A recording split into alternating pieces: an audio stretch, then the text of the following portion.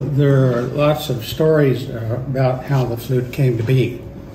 And the gentleman who is famous all over the southwestern United States is a guy named Kokopelli. Either a hunchback or a pack of stuff in his back, and he's playing his flute.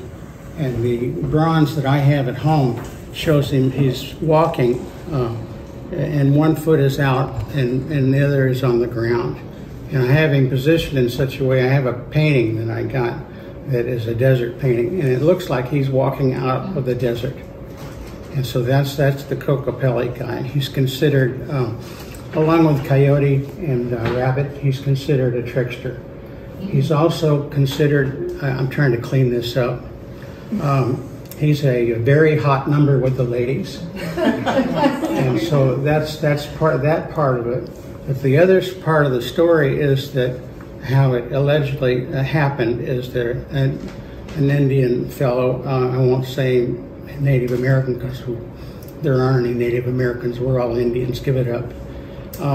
But he, guy was walking through the woods and he heard this sound, and it turned out to be, it was a branch blowing wind through this branch. And so he went and grabbed it and messed with it and turned it into the first flute. Mm-hmm. That's the historical story around the whole thing. This particular flute, I won't tell you the whole story because it's too long, really, but I'll tell you part of it. The guy named Mac Lopez, whom you know, flute player, famous, good guy, great flute maker too. But he sold me a branch flute that was just gorgeous. That means it came from a tree. It wasn't crafted and cut in half and all that stuff. This is also was a branch. And I had it for about a year and I couldn't play it.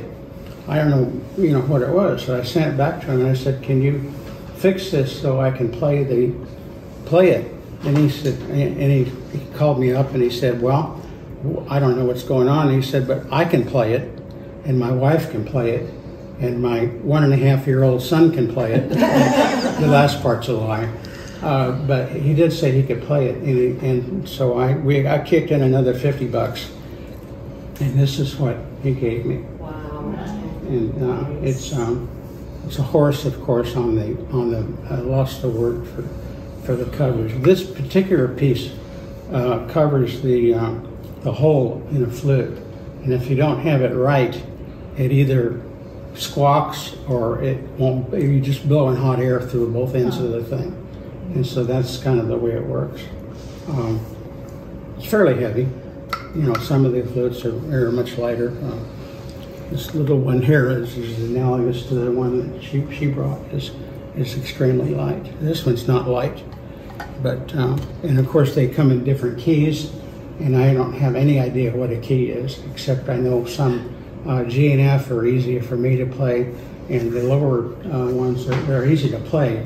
But generally, they make them they drill the holes so that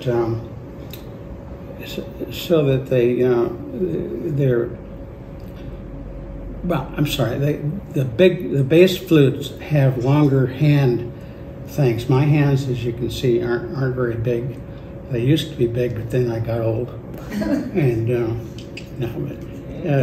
but I can't play those because the stretch for my hands is just too much, a really hard stretch.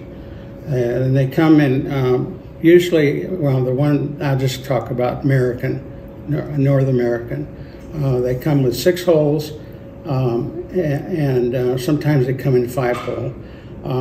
And then they will usually, although they didn't with this one, they'll usually, in order to get it to the right note, they'll bore holes in here. They don't only have that's necessary to get the flute to the note that they're trying to achieve. And I don't really know how that works because I'm not a flute maker at all, only a flute player. And my mother sent me my first flute in 1995. And I'm what they call a self-taught Indian. Well, there you go. So I would play it, and my wife would make me go in the bathroom, close the door, turn on the fan, so she couldn't hear it, because it was pretty ugly for a long time anyway. But that's the story of some flutes at any rate.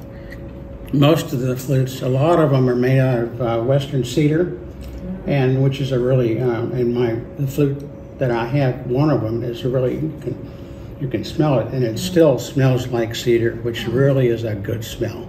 And the only other thing I would say is, in joking, this flute is or has been, not this particular one, a sacred instrument that people use for prayer.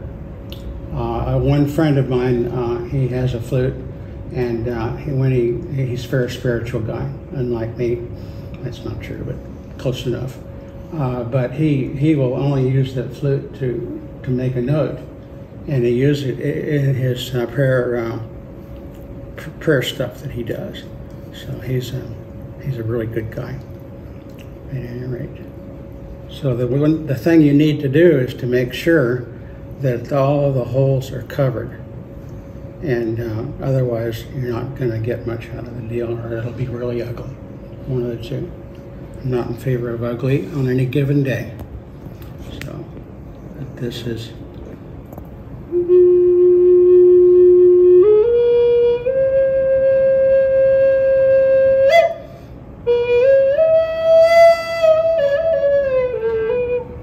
That wasn't good, was it? Hang on a second. Let's see what's going on here. Just a minute.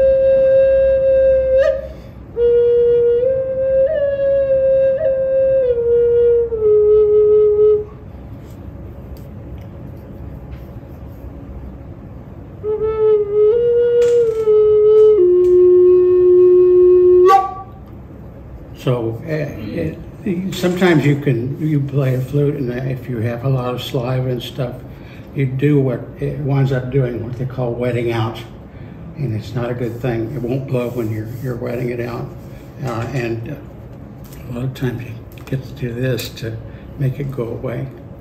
But that's the flute. I've seen people that have 30, 40 flutes. You know, and they're beautiful. I have 8, I think it is.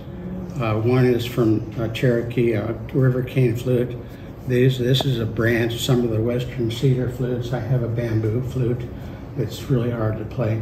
Still is. I haven't figured that one out yet after 10 years. But I would say for meditation, for prayer, better yet, that sometimes I just sit there and play, and it's I don't know what to call it. It's very calming to me,